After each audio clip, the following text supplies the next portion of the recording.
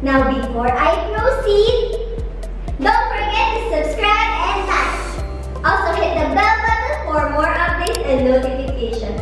So, let's begin. Hi guys, welcome. So today I'm going to introduce you different types of hacksaw. So first, syempre, ito maliit. So this one is the mini hacksaw frame. So ito ang usually ginagamit kapag mga simple maliliit lang na kailangan mo i-cut. So this is used for metal, plastic, or PVCs. Depende sa inyo kung paano nyo siya kailanganin. So ito yung mga tipong DIY. Now, meron tayong industrial na mini hacksaw frame. So, ito yun. Ayan siya. Para makita nyo na maayos. So, this is a plastic coated handle. Ayan, ito yun. And this is much more heavy duty than this one kasi this is industrial grade. So, your handy mini hacksaw. So, kapag may concern kayo na mapurol na or nasira yung blade, don't worry kasi meron tayong spare blades na available. So, this is the mini hacksaw blade. Yan siya. Industrial grade na rin siya. So, hindi na kayo mag-worry na mabilis masira or isang gamit sira na agad. So, don't worry. This is durable. So, nakikita niyo naman lahat ng blades dito is black finish. So, don't worry talaga. Next is the adjustable hacksaw frame. So, ayan. This is pure metal. So, metal to, metal din to, and ito. So, bakit adjustable? Kasi adjustable siya. So, dito nyo siya na-adjust kung gusto nyo mas mahaba or mas maliit-liit. So, nakasulat dito yung mga sizes niya. Then, meron na rin inclusion ng one blade. Lahat na hacksaw. Next, we have the next versions. So, this is all aluminum. Aluminum grade to lahat. But the difference is, this one is a plastic handle set. It's an ABS handle. So, plastic. It's a type of plastic. So, this is a square hacksaw frame. Square kasi dahil ito is square, diba? So, yun yung purpose. So, yan. It's a square lacquered steel tube bow frame. Then, ito yung ABS handle. So, narinig yun? Yes. Yung sound na yun kasi, dun mo malalaman din na it's plastic.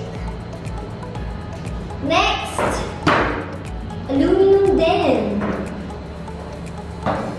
Aluminum, but the difference is this one is called round hacksaw frame. Round kasi round ito, edge mo. Okay? Then this is pure aluminum. So yes. Rinig yun? Yeah, that is pure aluminum. So, ito yung picture. This one is a round lacquered steel tube bow frame. Yeah. So, aluminum is ganito. Yan. Then, anong difference naman ito? Huh? Mapapansin nyo, both naman silang round. However, ito kasi sa tube niya dito or yung ano niya sa likod is oval type. And this one is square type, yung aluminum shape. And meron siyang easy use neto. Kasi sa dulo to eh. Para at least if ever needed nyo kapag mamaya may napanaan kayo or something. Yes, this one. Yun. Last but not the least is the hacksaw frame PPR handle. So, ito siya.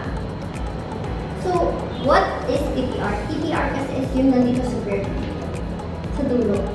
So, this is also pure aluminum na may PPR handle. And much more sturdy din kasi siya. And malapad. Okay, now, katulad ni hacksaw, meron din si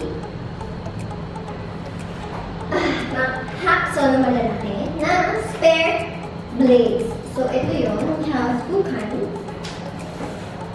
It depends kasi kung ano yung kakailangan ninyo. So, we have the bimetal hacksaw blade. This is industrial grade. So, 24 TPI to. Then, this is 18 TPI. So, both sila 100 pieces.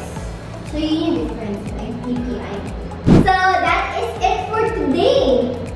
Thank you so much! That's all what I can do for you guys today. I hope na may naintindihan kayo sa akin, na-enjoy ko kayo, and na-enjoy niyo yung video. Please look forward sa mga future videos namin and watch our previous videos as for your knowledge and support. Thank you so much, guys! See you soon! Bye-bye! Thank you so much for watching. If you're interested with our products, you can visit our official website at www.tolsen.com.ph. We're also available on Lazada, Shopee, and GRABMART. Or you could drop by our stores. Links are provided on the description below. Again, don't forget to subscribe. This is Layatan signing off.